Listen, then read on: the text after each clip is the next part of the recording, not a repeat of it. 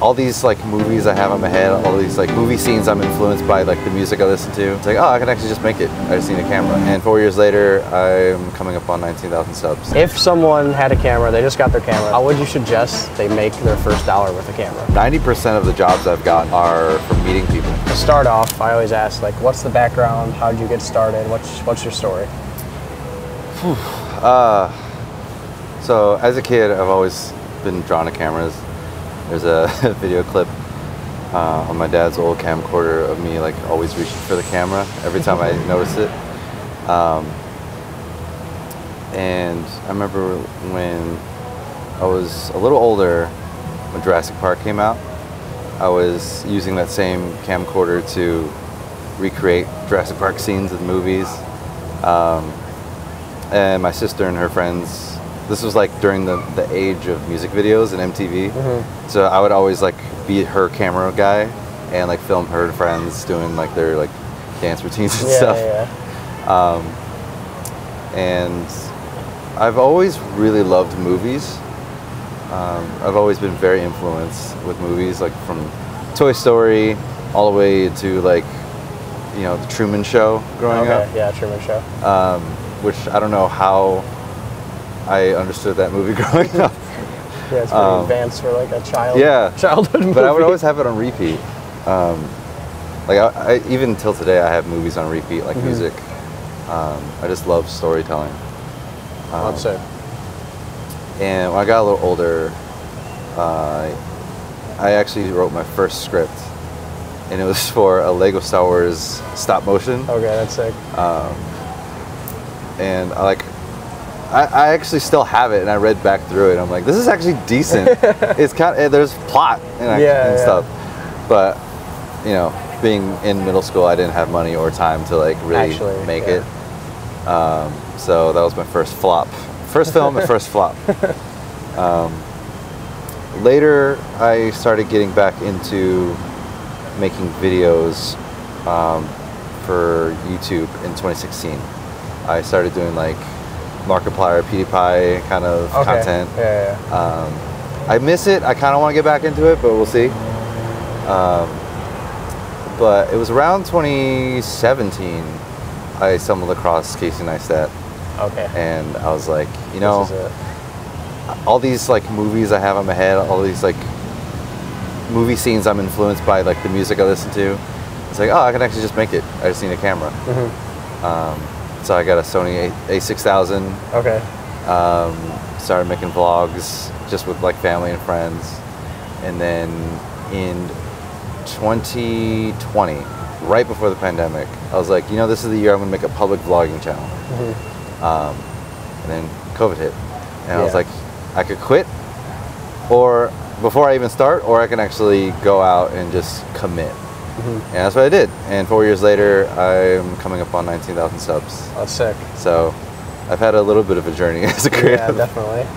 No, that's awesome. So COVID, you started. How were you vlogging through COVID? Were you just like doing stuff and documenting it, or? Yeah, I mean, I did have a job down here actually in downtown for a like nonprofit tech company, and I would do like photo video stuff. Okay, that's kind of cool. But like even when that started, COVID started, you couldn't take photo video of anybody anymore. So started doing graphic design for the company. But while I was there, I was like, I can make a few videos and stuff while I'm just showing off what I do at work. So yeah. Okay, cool. Danny, one question. Does his audio look good? Yeah. All right, cool. Just wanted to make sure. Dude, I'm going to say something funny. Last time when we were recording with Paulo, I look over to the camera, and like it has a 30-minute limit on it when you're recording like high 4K. So I look over, and the red outline isn't on the screen.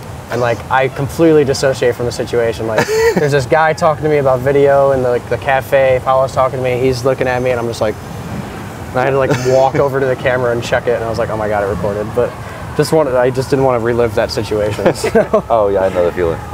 Yeah, what I wanted to ask too was, did you always want to be a creative? Like when you were getting started, were you like, this is what I want to do for sure? Or did you kind of have like a back and forth of, I'm getting told to do this, but I want to be a creative? Like what kind of did that look like? So the dream of being a creative kind of was always there ever since like Tobey Maguire's Spider-Man came out. Oh my god, those movies are so fun. I was just like, you could be a photographer for a living. Yeah.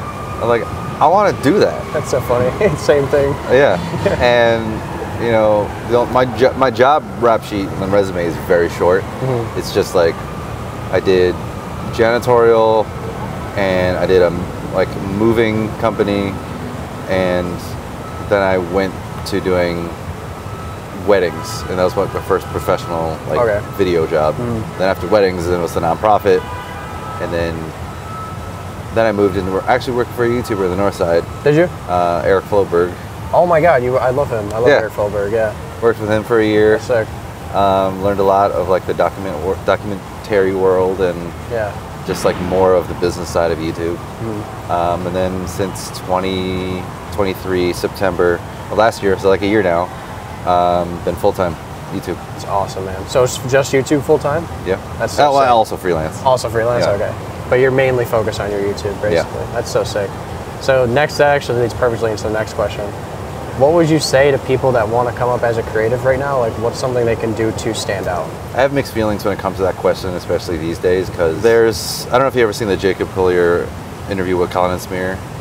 I don't know if I have. He opened up a thought pattern that I never really accepted as a creator, because 9 times out of 10 on Instagram and YouTube, you'll hear everyone just being like, create the videos that you want to watch. Yeah. And it's very self-pointed. But I feel like if you're an artist at heart, and videos like an artist's passion, self-expression, definitely delve into that. But there is this concept that I really like, where once you put your art out there, it's no longer just yours. Yeah.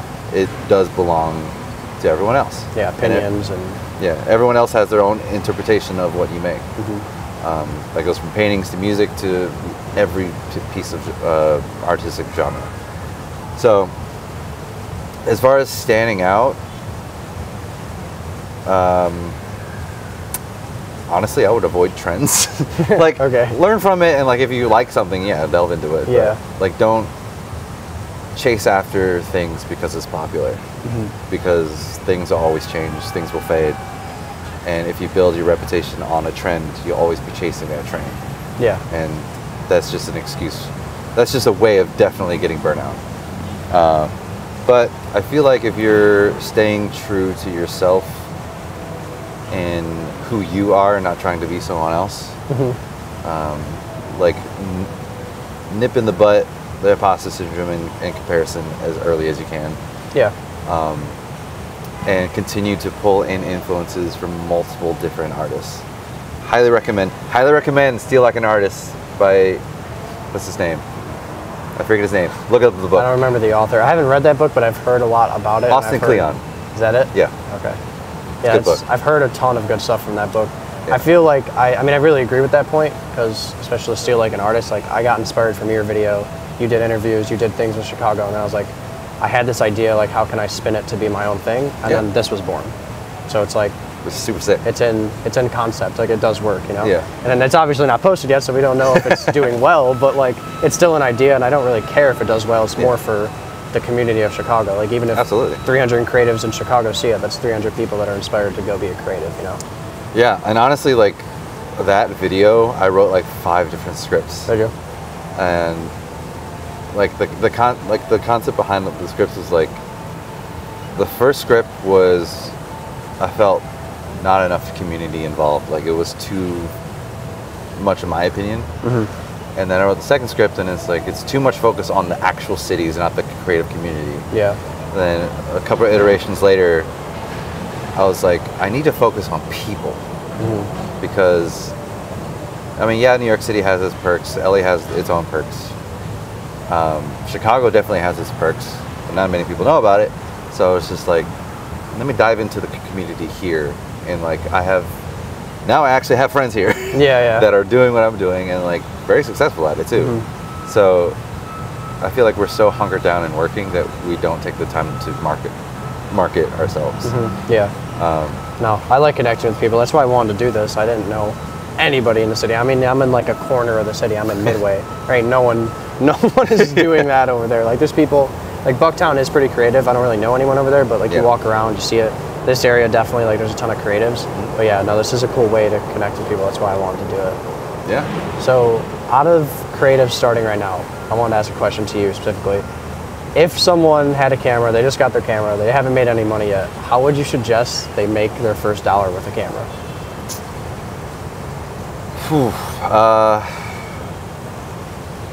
I wouldn't say this is for everyone, but this is how I started. I pulled influence from Casey Neistat, like when he would talk about how him and his brother would have any excuse to pick up a camera to just get experience. Yeah. And I'd say like as you start off, like I know you want to make money, and I still want to make money, but like have the balance of,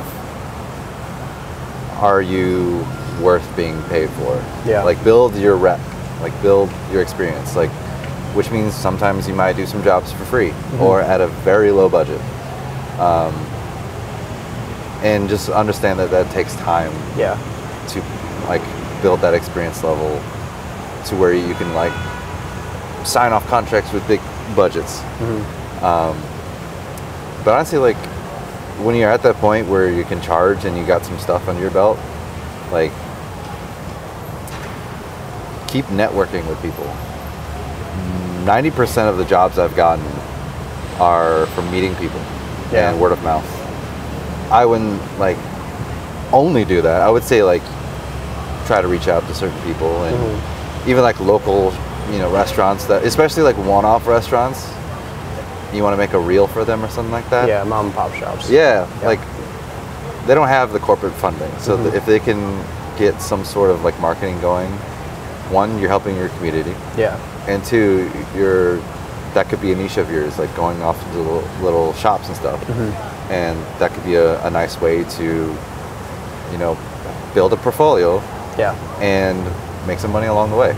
Exactly. Yeah, and I agree with that because I work with a lot of smaller people. Like I mostly do social media myself. Yeah. So like I'll help other people with social media, like a bunch of little hitters, like $1,000 a month, $1,500 a month, like that type of stuff. Yeah. And with that, one thing I'll add is when you're doing that work, whether it's for free or it's for those people, is like focus on where you want to build towards. You know what I mean? I'm sure you can agree with that. Like if you want to do social media or you want to do macro photography or you want to do ad work, it's like when you're with them, do that work so you can build a portfolio. You know what I mean? Yeah, and like my big dream is like to become a director someday. Okay. And the steps I'm going about getting to that point are the unseen work, the unseen behind the scenes. Yeah. Which is like going on sets as a PA. Okay. Understanding the world of being on set. Yeah. The lingo to the gear that's used to what jobs do what and how they work together to make things smooth, to make the film or commercial or whatever you're making. And I honestly feel like the best directors are ones who get their hands dirty.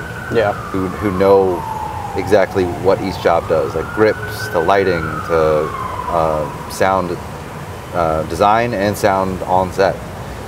When you know how everything works, then you can be able to direct people properly and not ask them things that they don't know how to do, or just like ask them things that are outlandish that are like way too difficult to do. So that's just an example of building towards like what you want to be someday. Yeah. No, I could agree. I mean, even directing like a little spec ad we did takes so much effort. So like thinking about a TV show or a movie or anything along those lines, like the director of that site has to have so much past experience and so should have been in each industry and like seen what everyone has to do so he can understand how to direct that. Yeah. So I mean, it's cool that you're working towards it. You'll definitely get there if you keep grinding at it for sure. It's just a lot of experience. I know that. Yeah. I mean, that's the thing. That's another piece of advice that I want to give a lot of people coming up is this: being an artist and growing is talent, skill, a lot of patience and luck. And those two are the things that people don't want to hear. Yeah. And when things don't seem like it's moving, people might give up. Yeah. And a lot of people do give up. But there's been a lot of moments where I wanted to like give up, and like I'm asking myself, like 4 months ago, I asked myself, do I really want to be doing this? Yeah. Should I just get a normal job and, you know, not stress about money anymore? Yeah. But I was like, you know, if I wasn't getting paid and I had a 9-to-5 job, I would still be making videos. It's because I love it so much. Yeah. It is a means of self-expression. It's a passion of mine. And I want nothing more than it to be literally what pays the bills. Yeah. Like, I want to make the videos I want to make and be paid for it. Makes sense. You ever watch Tick, Tick, Boom? Oh my God. I love that movie. I just asked him about Tick, Tick, Boom. We love that movie. I literally watched the trailer one day scrolling on Netflix. I'm like trying to find a movie to watch, and I scroll past it.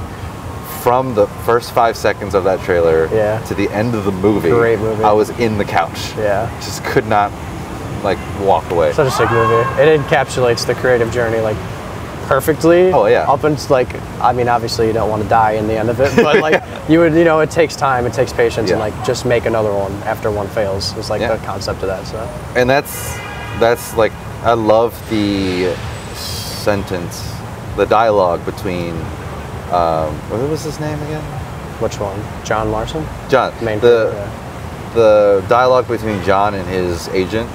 Yeah. Where he was realizing, you know, he put everything he had into one project. And even though everyone thought it was amazing, just in that industry, it just wouldn't work. And then he didn't make his big break until his next one. Yeah. Where he simplified it, dumbed it down, and just made it about his life. And that one was the thing that took him off. Yeah. So it's like, your first few videos may not be the ones to blow up. It may be your 100th, 1000th video. You never know which one might take off. But in the meantime, you know, just focus on moving from one project to the next, incrementally getting better and better at an aspect of something. And, you know, your portfolio will grow and people will see your growth. And then when you do have that big break, people will not only see that video, but they'll go back to see your old videos and see your quality. See what is so special about you. I love that concept. It's like you may have one go viral, but if you have the first video go viral and they can't look at anything else, they're all going to leave. But if you have the 1000th video go viral, they can look at 999 more videos. Yeah, which that's is like what happened with Life of Riza. Yeah, like she did like so many really good videos in the past. Didn't really get that many numbers. The one took off, and everyone flooded her channel. Yeah, no, that's such a sick concept. So next one is for the people in Chicago. Do you think, or what do you think is going to happen with the creative community in Chicago within the next few years? For the longest time, and it's something that I mentioned in my video about Chicago, is for the longest time, there has been a speakeasy culture. You know, there is a creative community in Chicago, but it's so scattered. Yeah. There's pockets all over the city, but there's not a unified community. And that's the thing that I feel like is slightly breaking. There's a lot of creatives I've met, like you and other people that are starting to come up and really make some really good stuff here. And there is always going to be that pull to go to New York or other places. I recently got convinced to move to New York. I just don't have it in my budget right now. But I'm still going to make the best of it while I'm here for the next few years. But Chicago will always be home and definitely a place I'll come back to at some point. But I do feel in the future there is at least a possibility of some form of like bigger collaborations to happen. And I already feel like it's starting to happen on a small scale. And it's something that Chicago desperately needs. But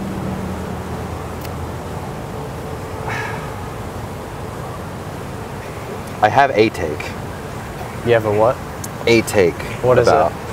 In order for Chicago to, like, Chicago's creative community to grow, the entire perspective of people in the city need to view Chicago as a whole, and that's like a bigger problem. And I feel like in order for Chicago's creative city to grow, community to grow, there's a bigger, you know, things that need to happen. There's it's more on like a large scale. I mean, I grew up here, so the clickiness isn't even just in the creative community, it's in the whole city. Everything. It's like, especially just in the city in general, it's like everybody's in their sections. I think I commented that on the video too. I was like, there's a clique, like everyone's in a clique, people find their clique and just stay there and don't move. So it's definitely like a deep-rooted issue that's just within the city. But I think it takes, I mean, it really takes like 10 people to really blow up and like become famous and just not leave and like be like, I like Chicago, I'm in Chicago, Chicago is creative. Like Freddie Frang, is that his name? He's doing his little, he's doing like the creative social thing right now, right? Yeah. I saw that, I'd messaged him, I was like, if you want me to post about it or anything, like I'll do that, because I like the concept of building something that allows people to interact with each other, but it isn't just, like I don't have to go out and message someone and be like, hey, let's connect, never message them again, and you don't hear from them. It's like you can actually have a social setting where you can meet those people. Yeah. Have you ever heard of the term third spaces? No. So in the concept, we have normal two spaces, our home and our work. Okay. Those are the two places we usually go to. The third spaces is a thing that is slowly dying, which is like, as kids, people will go to the mall. People will go to the movie theaters, you know, parks and all this stuff. People these days don't really go to those places for social things anymore. Especially movie theaters are slowly kind of not as exciting because people stream everything. Yeah. You know, there's... I still prefer to always go see a movie. Oh, absolutely. Though, but I agree with what you're saying. But like, you know, this...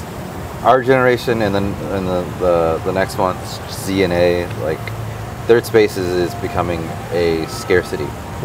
And I feel like in the creative space, having creative events and having like something consistent that people can go to, just to meet people, but also to potentially collaborate and like work on projects. Just like do something. Yeah, you know what I mean? Just like do something creative with other people. This is awesome. Have a space that is outside the norm of just being around other people, especially ones who do what you do. Yeah. So that's why, like, I'm really trying to double down on in-person stuff. Something that I haven't started yet, but I am almost ready to pull the trigger.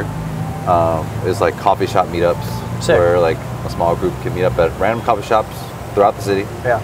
And you know, meet different people and show each other what you're working on and have the easiest level of collaboration. Where it's just like, what do you think of this? Is there anything I could change? What is your take on what I'm creating? Yeah. It's like easiest way to collaborate. Which would be awesome. I mean, I would love to see that. Like I see, but again, I'll see someone post that, but it's like, they never talk about it. It's hitting one post on their story with like a song and a time, and then never hear about it again. Super clicky. Feels like you're not allowed to be there. Like you don't even ask. So it's like, breaking that stigma would be sick. Yeah. So, like it takes one video to blow up. It takes one person to actually make something. Yeah. But like building community, it does take more than just one person. Oh yeah, yeah, for sure. But I do feel like, especially after COVID, everyone wanting and yearning that personal in-person connection, there is a market for that. But like you said, there needs to be an inclusive feeling, because one, Chicago has that cliquey nature. Yeah. But two, after COVID, talking to people is scary. Yeah. So there's some work that needs to happen, but I do think something in the creative community in Chicago can be really possible. I agree. So I'll ask you one more thing. What is your plans for the end of this year and the upcoming year, 2025?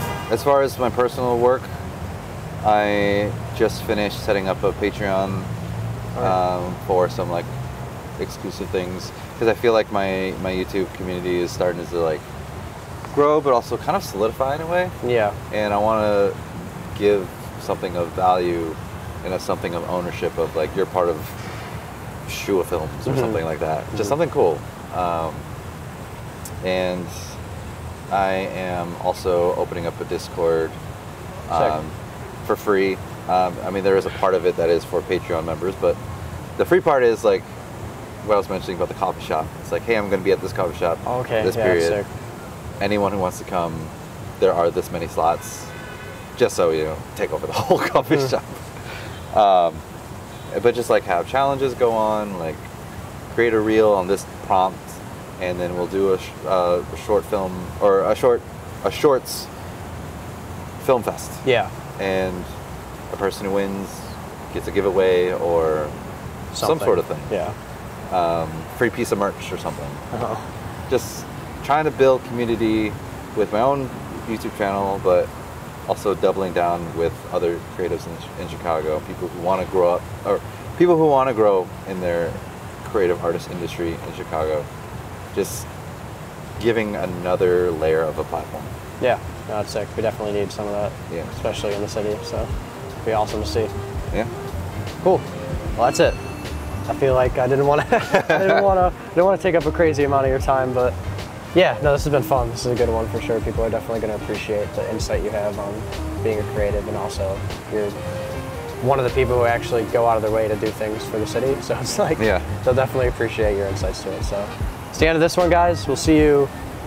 We have a few interviews this week. We have like 4 more. So we're gonna be around, but see you in the next one.